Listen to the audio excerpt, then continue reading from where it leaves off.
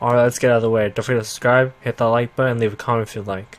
The Angel Next Door spoils me Brian, episode 2 starts off with. Not going to lie, I thought he was looking at something way different because in anime that usually happens, but he was just looking at her coat that had some cat hairs, or maybe dog hairs he thought, but it was just from a cat that she was trying to save. And this show knows what it's fucking doing because even though she's hurt, he says, alright, you wait there, don't fucking move, and I'll come back. And he comes back, and he says, alright, take off your tights. Well, the real reason was because she injured her ankle, but at the same time I think, he didn't have to say it that way. He just wanted to make this boring scene a little bit more interesting. So after the main character reveals a really quirky thing that he knows how to do, then the show progresses. I love how weird the show is. While he's saying something nice like, I can't leave an injured person just lying there, they show you him carrying her, and meanwhile they're staring at her ass, and they have to make sure that she's really close to his back for some reason, because they're trying to show you something. Otherwise, they would have just shown you him just carrying her home. So the next day while he's at gym, his friend tells him, what happened to your shorts? Did your dad forget to wash them? No, I just left them at your mom's house. Stuff like that. So the next day she goes over to his house to give him back the shorts and food because he needs it because he's really weak. He remembers the day before when they're at the gym that all the guys were looking at her and that there's a really hot guy that everybody liked. And he said, I'm just putting it out there, no need to think about it too much, but do you like that guy? And she flat out says, nope. I don't even know who that is really. And I see what she's doing here. She says, since all that matters that you're good looking, doesn't that mean that you should be attracted to me? So as he points out, that means that she knows she's attractive, clearly, because in other anime I feel like they don't know. And even though she's cooked him a full meal and it's really well prepared, he still says, you know what would be really great? Having a fresh meal so I can eat it right there and then. And now I know why she's an angel, because instead of her saying, you should just go and buy some food downstairs, she says, alright, then I'll cook for you in your house. That way she doesn't spend money on food and she just uses his ingredients. But then he says, aren't you gonna feel weird because it's just you and me and I might do something weird?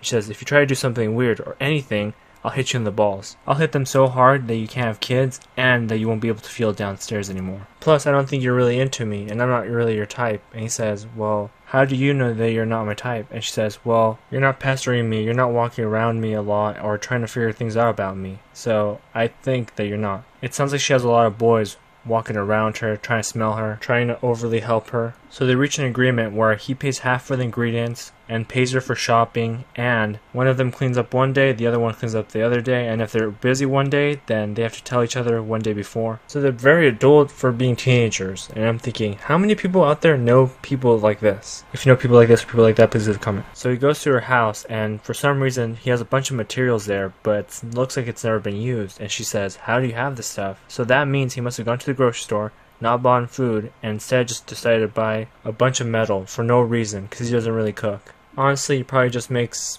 eggs with nothing on them, or a sandwich. Here's another crazy question. How many of you have had a girl over to your house and thought that it looks like I found my wife just based on her being in the kitchen? And I would think that's pretty fucking rude because you don't really base it off anything except the way that she looks and the thing that she can cook. But there's probably some guys out there like, yeah, that's all I need. So they eat dinner together, and while they're eating, he starts noticing, wow, she's very good looking and she has a really great personality. And after they're done eating, he asks, don't you feel weird cooking for a guy you don't even like? And in my head I'm thinking, obviously she likes you. She's in your house cooking for you. But instead she'll say, oh, it's because you're real unhealthy and I just like cooking, so don't worry about it. So the next day he goes to school and his best friend's like, you don't look very good. You know what would cheer you up? Getting a girlfriend. And then his girlfriend comes in and he starts patting her on the head.